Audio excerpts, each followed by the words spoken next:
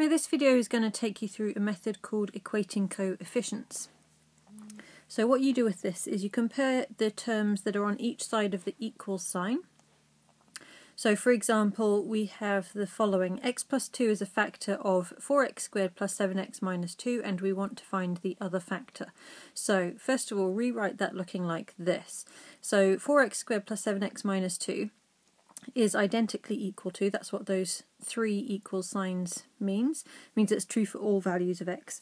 Now, most of the time we actually don't bother writing all three of them, but just for the sake of being absolutely correct on your notation, that's what I'm putting in here.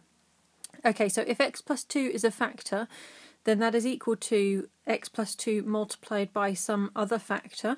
We don't know the values of a and b that would make that other factor, but we know it has to be a linear bracket because we've got it equal to a quadratic on the left-hand side. So then we compare what happens on each side of the equal sign. So first of all, looking at the x squared term, and we look at the coefficients for that. So on the left we have a 4x squared, so we get a 4 from that coefficient, and on the right we can make x squared from doing the x times the ax part of the bracket. So comparing those coefficients, we would have a 4 on the left and an a on the right, therefore a is equal to 4. Now I'm going to look at the constant term because that's a little easier than the x term. So you just pick out the easiest parts of these. You don't have to go through doing them in order like x squared, x and then constants. You just pick out whatever's easiest. Now I'm choosing the constant because there's only one way to make a constant from the right hand side of that equation. So on the left we have minus 2. To make a constant, multiplying out that bracket on the right would be 2b. So we get minus 2 must be equal to 2b. So b is equal to minus 1. So the other factor is 4x minus 1, just simply placing it into that second bracket for a and b.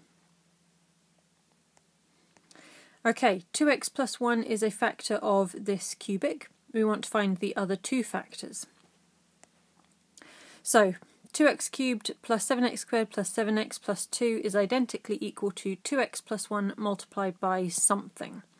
Now that something has to be a quadratic. Because we're ending up with a cubic, we must have a quadratic there, or the order is 2.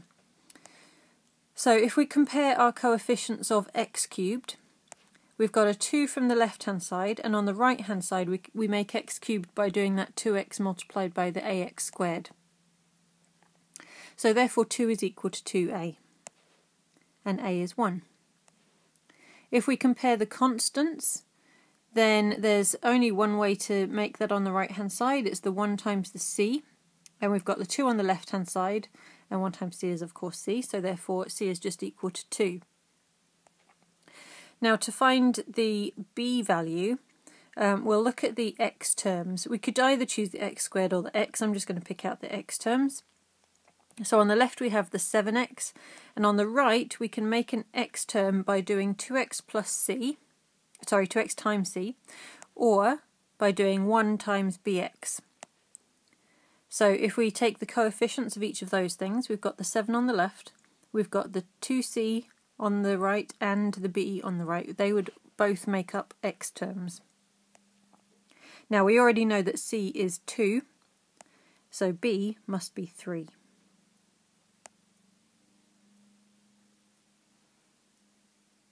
And then just rewriting that into our quadratic bracket. So a was 1, b is 3, and c is 2.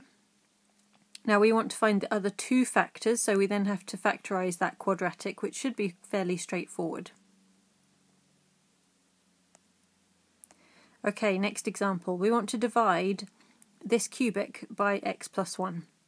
Now if it can divide exactly, that means that x plus 1 is a factor, and we get the following just like we did on the last example. But it may not divide exactly, so we might also have a remainder. So you do this plus r at the end. Now that remainder would be some sort of constant. Okay, so comparing the coefficients of x cubed, we get 5 on the left and a on the right. If we look at x squared, we've got no x squareds on the left, but we can make an x squared on the right by doing ax squared times 1 and bx times x. So we get b is equal to minus 5, since we already know that a is 5. Comparing the x terms in a similar way, we've got 2 on the left, and from the right we can get the b and the c. So c must be 7, since we know that b is minus 5. And our constant terms, well, that will be the remainder that's left at the end, as well as the c that can come out of that bracket there. So we get the remainder is equal to minus 8. So putting those values back in, it looks like this. So what that would look like if you were asked to write it like an equation, if you did that division, it would be equal to 5x squared minus 5x plus 7, that bit in the bracket, plus it would have 8 left over that would still need to be divided by x plus 1. It's kind of like if you're doing long division. This is sometimes called the quotient and remainder form, and you might need to express it like that.